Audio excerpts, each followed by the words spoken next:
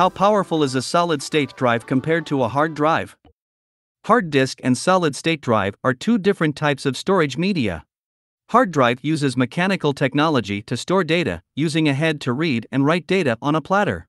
Because it uses mechanical technology, hard drive has the possibility of being damaged and has a longer access time compared to solid-state disk. However, hard drive is relatively cheaper and has a larger storage capacity. On the other hand, solid-state disk uses flash chips to store data. Because it does not use mechanical technology, solid-state disk has a faster access time, is more resistant to damage, and is more energy efficient compared to hard drive. However, solid-state disk is relatively more expensive and has a smaller storage capacity.